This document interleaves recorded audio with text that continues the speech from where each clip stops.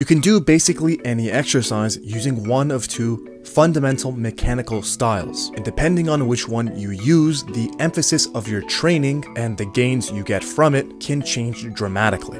An easy way to grasp this concept is to think of it sort of like handedness or chirality. The concept that two things can seem basically identical, but actually be non-superimposable mirror images of each other. The effects of chirality in chemistry makes a great simile for its effects in exercise, because one molecule might be completely benign, but have a mirror image that is extremely toxic, despite both of them being made of literally the exact same components, the same atoms. Although they may look the same, they don't always behave the same.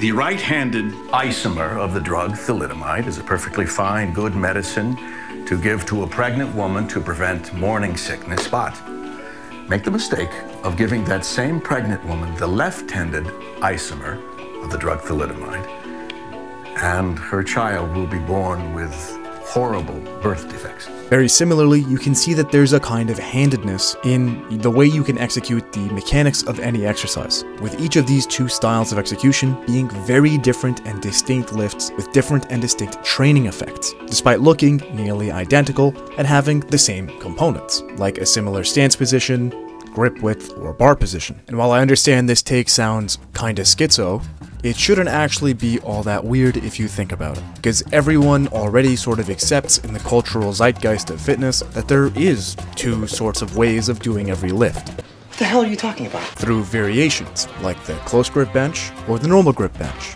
the low bar squat or the high bar squat, the conventional deadlift, or being gay. Most of what these variations aim to do is sort of fuck with leverage in a way that encourages you to use a different mechanical style than the one you normally use. But manipulating your positioning on lifts in this way to indirectly affect mechanics without actually realizing that you're trying to affect mechanics is Kind of retarded. because it leads many, if not most people, to try to solve mechanics problems by altering their positioning, which very often does not actually result in the mechanical changes that they were sort of unconsciously hoping to achieve. If you combine this with the fact that most people will default into doing whatever style they're strongest at and find most comfortable in a given lift, That's right, it's the square hole. you end up with a bunch of people in ruts with huge muscle imbalances that they don't realize that they have You been lifting weights? No. because they've been so locked into one way of doing a row or a bench press or whatever. And I think this is the essential problem that underlies most people's stubborn issues that come up in training. Like lagging parts of their physique that they can't seem to bring up, plateaus they can't seem to break through, or injuries they can't seem to rehab. Kill me! Squeeze it. Come on, up. Squeeze. Harder. If a chemist produced the wrong chirality of a drug, it might not have a therapeutic effect on a patient, because it's a fundamentally different substance and not the one that's required for the job. I think it's because he drank a green potion from a stranger. I don't think it's because of the potion I drank. I think it's just because of allergies. And in the same way, if you use the wrong chirality of a lift, it might not have the effect on your body that you would expect it to. That's how people end up in positions where no amount of benching is able to bring up their lagging chest because they're using the mechanics that deprioritize pec involvement. And seemingly no amount of split squats are rehabbing their knee pain because they're using the chirality that doesn't target the structures relevant to their injury.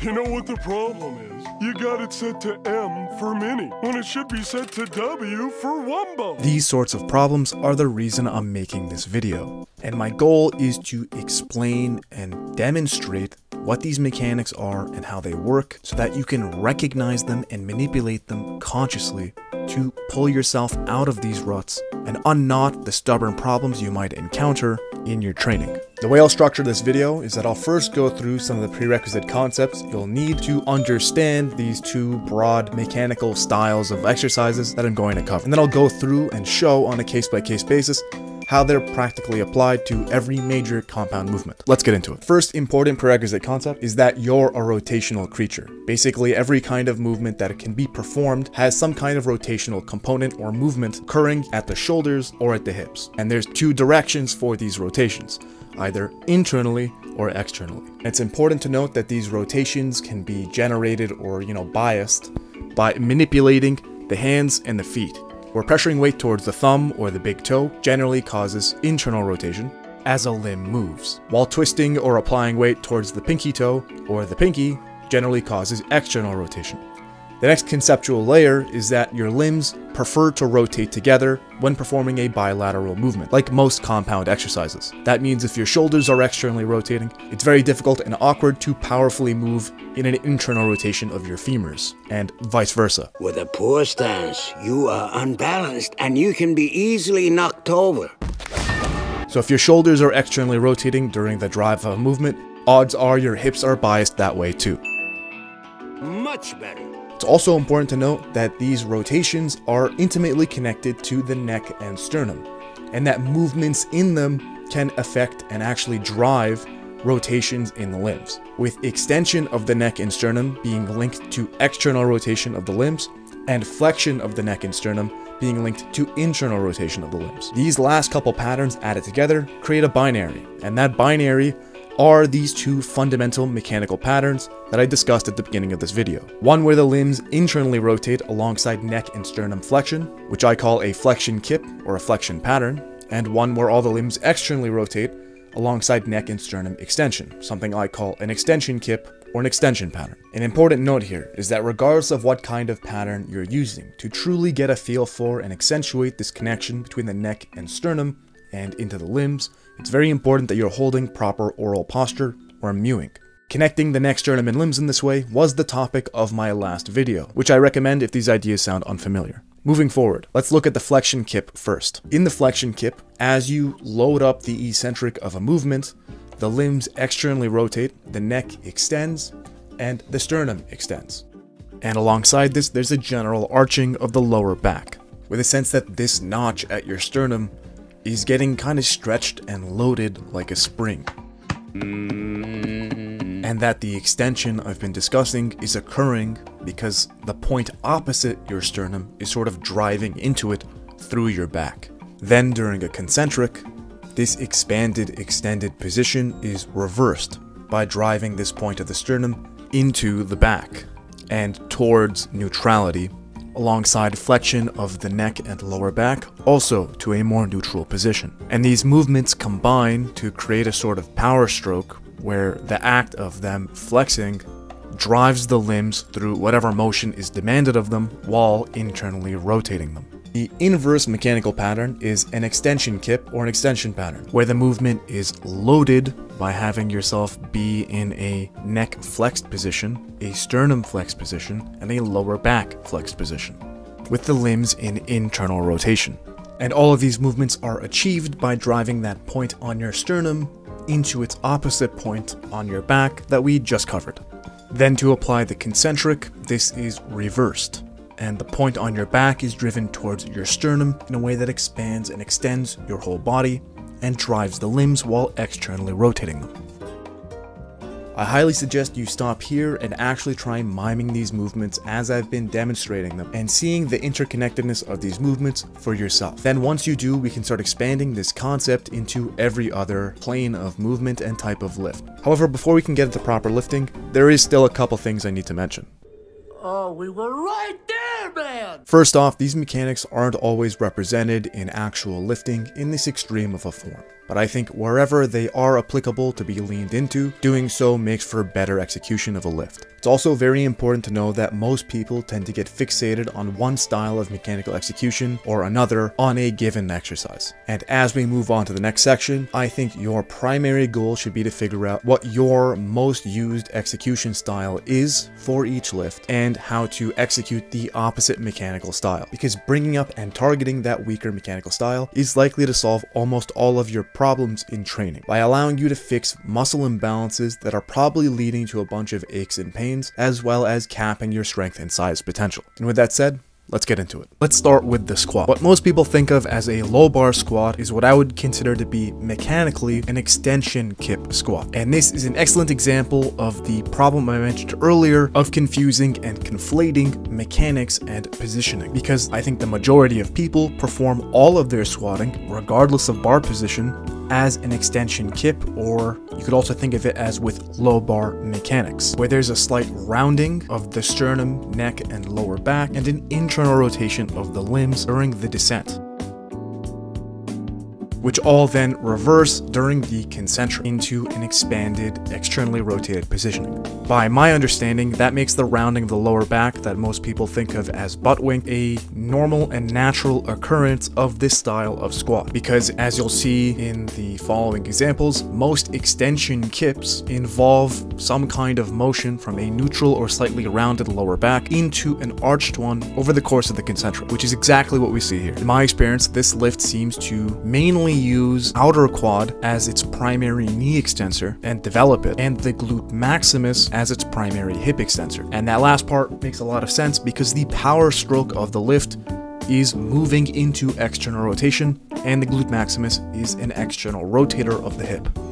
Now let's take a look at the flexion kip squat, which is the inverse pattern. This is what I would consider high bar mechanics. And in order to achieve the bottom position, you expand your body as you descend and externally rotate your femurs and shoulders. That includes making a lower back arch, which is the inversion of the slight lower back rounding you see in the extension kip squat. Then during the ascension, these are reversed, and there's a sense of that sternum spring collapsing back. Properly descending into the bottom position by externally rotating your femurs is actually hard enough to do that it merits its own tutorial, and so I made one previously.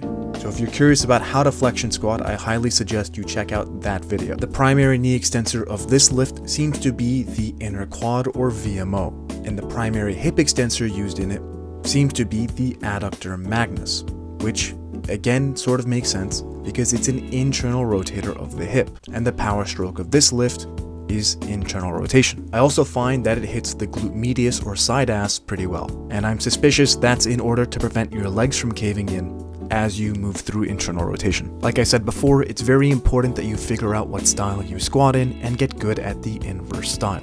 For most people, that's going to be a flexion kip style of squatting, and developing it will probably help you dramatically rehab and bulletproof your hips and knees. And to clear up some confusion about bar position, I think for most people, it's more intuitive to use an extension style of lifting the lower the bar gets on your back, and vice versa, a flexion style the higher the bar gets on your back. But ultimately, both styles are probably equally viable in either bar position, with a lower bar position potentially allowing you to get more hip engagement, the higher bar position encouraging more knee bending, with all their actual emphasis other than that being decided by mechanical style. The next lift we're going to look at is the deadlift.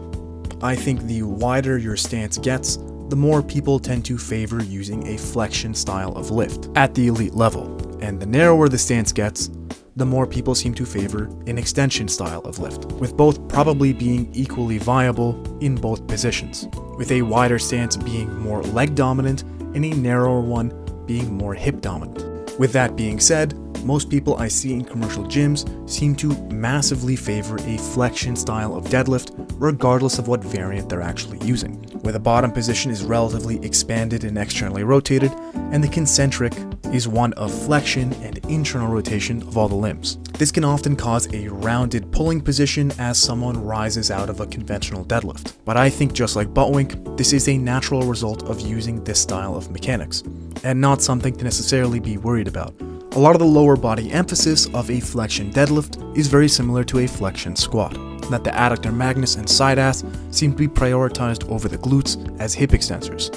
Additionally, it also seems to prioritize more lat engagements and less upper back. By feel, this style of pulling also seems to hit my erectors differently from an extension style of pull, but I couldn't tell you anything about what's going on there anatomically. Now, here's an example of the extension deadlift, where the bottom position is one of hip and shoulder internal rotation. There's a general extension and external rotation through the concentric. This internally rotated starting position seems to massively increase hamstring activation to the point where just miming the motion can give you a menacing hamstring contraction. It also, like I said before, seems to hit the glute max harder as well as the upper back. Like the squat, it's very important to make sure you're well developed in both styles of pulling, in order to keep your lower body bulletproof and make many of your deadlifting related problems melt away. Now let's take a look at benching. with an extension style, which is what most elite lifters seem to favor when they perform a close grip bench, but again is probably viable regardless of grip positioning, with closer grip just shifting emphasis towards the arms and a wider grip shifting emphasis into the torso. As you can see, there's a rounding as the press is set up alongside internal rotation, and then an unrounding and external rotation over the course of the press. The weird part of this lift for a lot of people is the leg drive mechanics,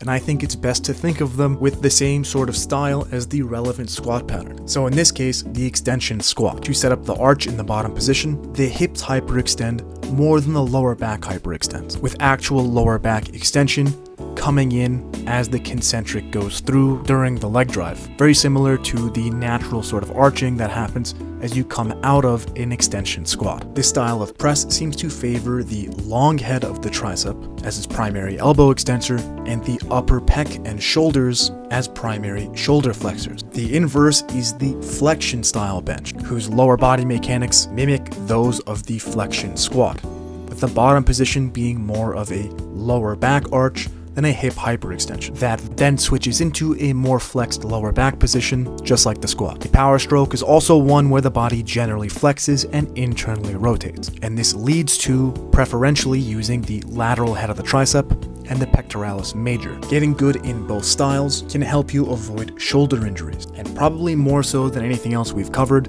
can really impact the shape generally of your physique. If you can't seem to grow your pecs from benching, you're probably performing the extension style. And if your arm size doesn't seem to be improved by benching, there's a good chance you're only doing the flexion style and missing out on a bunch of long head development. And we march onwards into the row. You should hopefully see the general patterns by now, so I'm going to blast through these. Most people only flexion row, which is a lat dominant way of rowing, which makes sense because the lats are internal rotators. And just by feel, I get a sense that these hit my brachialis more than my biceps. And then here's the extension style row, which hits some upper back muscles seemingly that are not the lats more than the actual lats themselves, and I think hit my biceps harder than my brachialis. I've known many people to be able to rehab chronic shoulder problems by just learning the extension style row because it's so terribly neglected. But you know, same old deal, train both, be healthy, enough said. Pull-ups are basically more of the same, with the only major thing of note here being that in an extension pull-up like what you're seeing here, the dead hang starts with your head sort of forward into a kind of pec stretch, and to kip the lift you sort of drive your weight into an arch with your legs bending back behind you. Whereas in a flexion style pull, the dead hang has your head sort of back behind you in a way that allows you to extend your shoulders into a much deeper lat stretch, and the lift is kipped by sort of throwing the weight of your legs forward closer to like a crunch. This kind of goes without saying, but you know, I'm a dumb ogre and the back's kind of complicated. While these variations feel very different and seem to train very different muscle groups, I couldn't tell you what all the minute details of the differences are between them other than just, you know, lumping them all into lat or general upper back. Finally, let's take a look at the overhead press. I think the standard military press seems to most often be performed as a flexion style movement by elite lifters. And I think a large part of this is because the bottom of a flexion kip has the head and neck and sternum back behind you and out of the way of the bar path. This seems to prioritize the front delts and lateral head of the tricep. And just like the bench, the leg drive mechanics are very similar to a flexion style squat, where the lower back starts pretty arched and goes more towards neutrality during the press. By comparison, the behind the neck press seems to massively favor extension mechanics, to the degree that if you ever had like difficulty behind the neck pressing and you chalked it up to, you know, bad mobility or the lift just being impossible, there's a very good chance that all those concerns would fade away if you tried performing it as an extension kip. And I say that as someone who's coached many immobile ogres through doing that exact same thing, with great success. This style of pressing seems to largely favor the tricep long head as an elbow extensor, and seems to favor the lateral head of the deltoid over the anterior head. I also get a ton of upper back engagement while doing this, in the same vein as something like a Y raise. Now that we've covered every major plane of motion, I'd just like to really drive home how you can incorporate this information into your own training. First, by seeing these patterns clearly, you should be able to make much better decisions and easier decisions about exercise selection and programming, because you'll be much better at avoiding redundancy in mechanics and focusing on mechanical styles that train relevant weaknesses to your problems. You should also be able to passively bulletproof and injury-proof your body much more easily, because if you're diligent about training every mechanical style in every relevant plane of motion, you should be able to minimize any huge imbalances or weaknesses that would leave you predisposed to injuries, because you'd essentially be just expanding Muse Over Toes Guy's principle of reversing out pain. This concept of reversing out knee pain probably has the most knee success story ever. By adding in the dimension of also inverting out pain and injuries. If you appreciate my eccentric approach to fitness problems, please like, subscribe, and comment so that my content can overtake the genetic determinist SARM goblins in the algorithm. Also, I'm offering anyone subscribed to this channel a free 40-minute consultation call through my Instagram. And if you're interested, shoot me a DM at Darwinian_fitness. Ideally, the way this would work is that you'd take me into the gym with you on a video call while using Bluetooth earbuds as you train. From there, I can almost certainly help you optimize whatever mechanics you want on a given lift to probably hit an immediate PR, or help you troubleshoot some kind of injury you have and help you devise a plan to rehab it on your own time. You could also obviously just pick my brain about a topic at home. I just think those two are probably the most bang for your buck. I'm doing this both in the hopes of fostering a tighter community around this channel and as a sort of free trial to anyone who might be interested in hiring me as a coach. And I hope this is a sustainable offer because I'm a tiny channel. Our prices, I hope, aren't too low! Thanks for watching, guys, and happy lifting.